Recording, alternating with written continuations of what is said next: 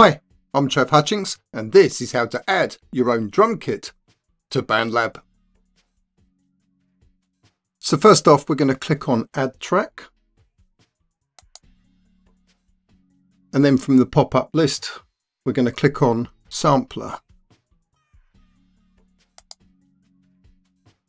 Now, if the Sampler pane has not opened at the bottom of the screen, you can click on the Sampler tab to open it. And here you can see that there are 3 ways to add your own drum sounds. If you have a microphone connected to your computer, you can click on a sampler pad, then click on Record and record each acoustic drum of your acoustic drum kit to a different sampler pad. Or if you have the audio output of your electric drum kit connected to your computer, you can do the same. You will need to click on the 3 dots icon next to the headphones monitoring icon and select your device and input channel for your mic and audio cables.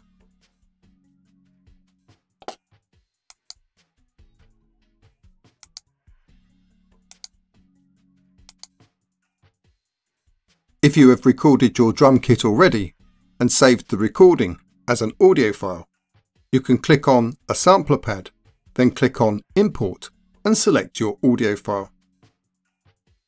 Or you can click on a sampler pad, then click on Browse and choose a Bandlab audio sample.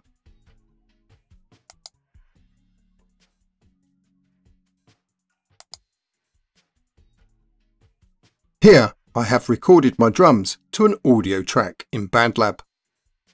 But I can't directly use this recording in the sampler. So I will click on the 3 dot icon on the track header.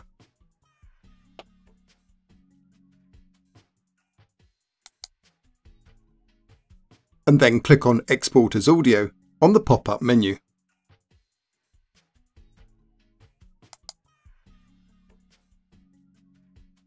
The audio file will be saved to your computer's download folder. Now click on the sampler pad named V.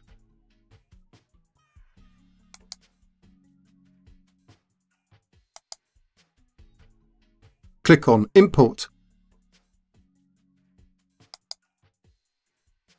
Click on your download folder.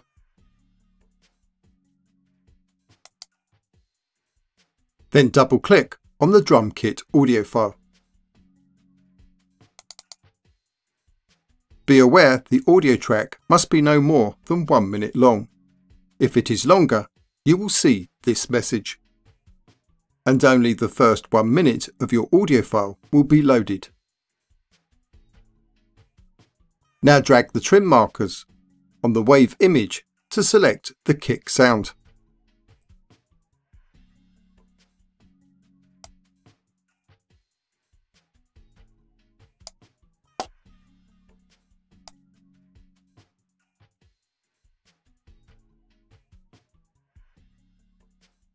Then click on the toggle circle to the left of the word One Shot.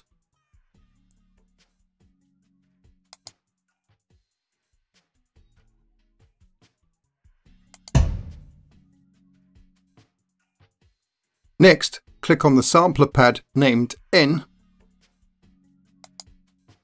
Click on Import and double-click on your drum kit audio file. Now drag the trim markers on the wave image to select the snare sound.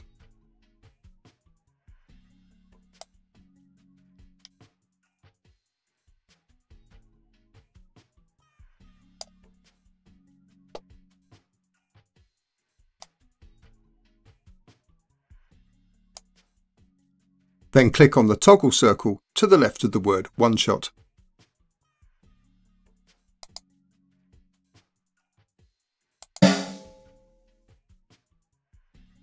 Then click on the sampler pad named H. Click on Import. Double-click on the drum kit audio file. and drag the trim markers on the wave image to select the closed hi-hat sound.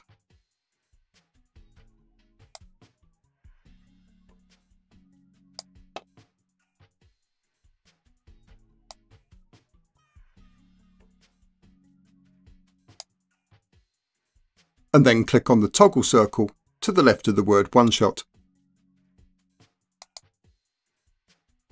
Now, click on the group drop list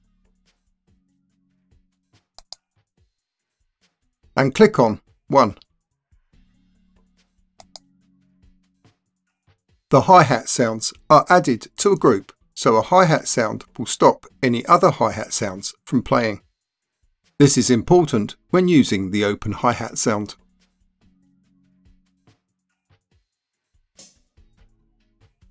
Now click on the sampler pad named R. Click on Import and double-click on your drumkit audio file. Then drag the trim markers on the wave image to select the foot hi-hat sound.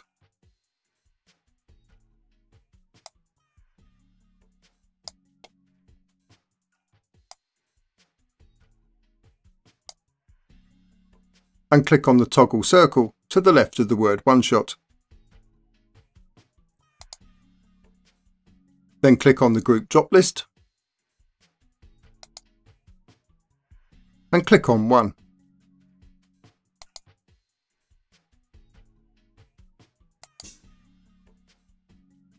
Now click on the sampler pad named Y. Click on Import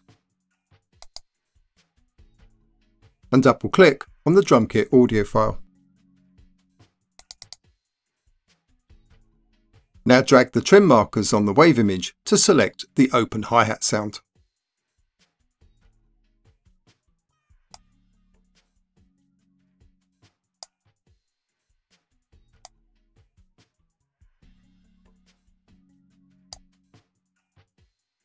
Click on the toggle circle to the left of the word one-shot.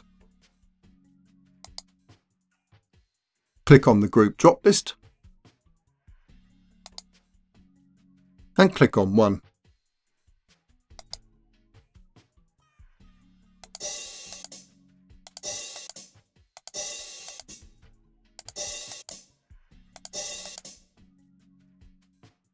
Now click on the sampler pad named U. Click on Import, double click on the drumkit audio file, then drag the trim markers on the wave image to select the high tom sound.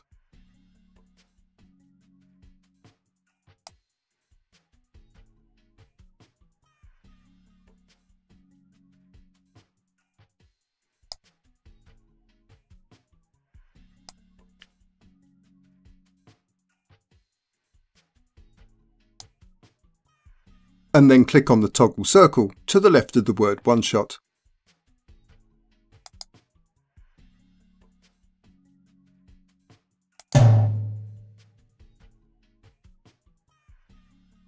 Now click on the sampler pad named T. Click on Import, double click on the drumkit audio file and drag the trim markers on the wave image to select the mid-tom sound.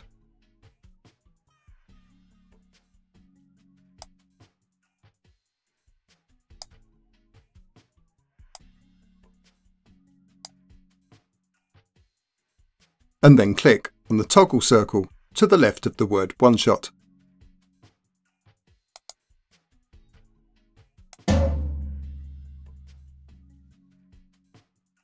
Now click on the sampler pad named J. Click on Import, double click on the drumkit audio file and drag the trim markers on the wave image to select the floor tom sound.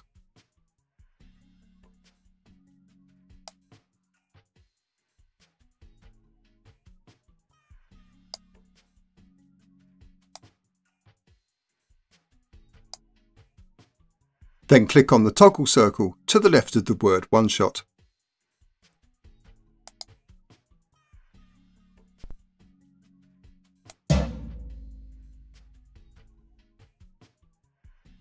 Next, click on the sampler pad named 7. Click on Import. Double-click on the drumkit audio file.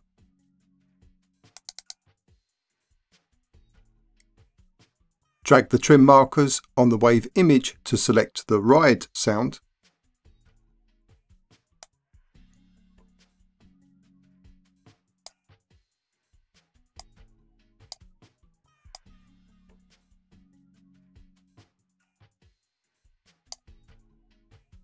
And click on the toggle circle to the left of the word one shot.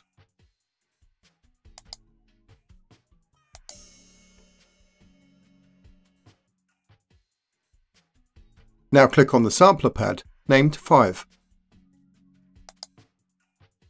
Click on Import. Double-click on the drumkit audio file. And drag the trim markers on the wave image to select the crash sound.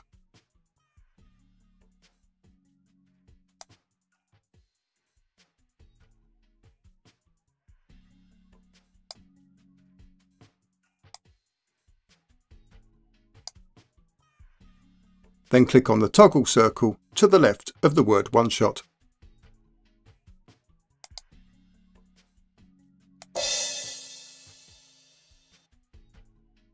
Now you might be wondering why the drum sounds are added to these particular sampler pads.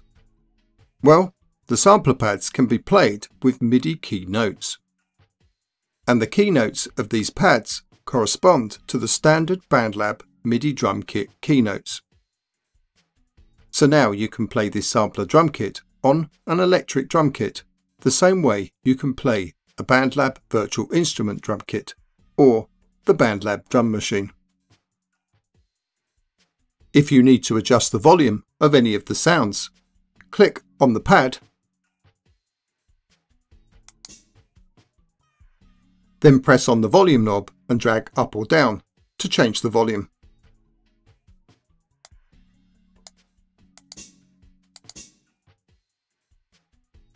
You can also adjust the position of each drum or cymbal in the stereo mix by pressing on a sampler pad, then pressing on the pan knob to adjust the position left or right of center.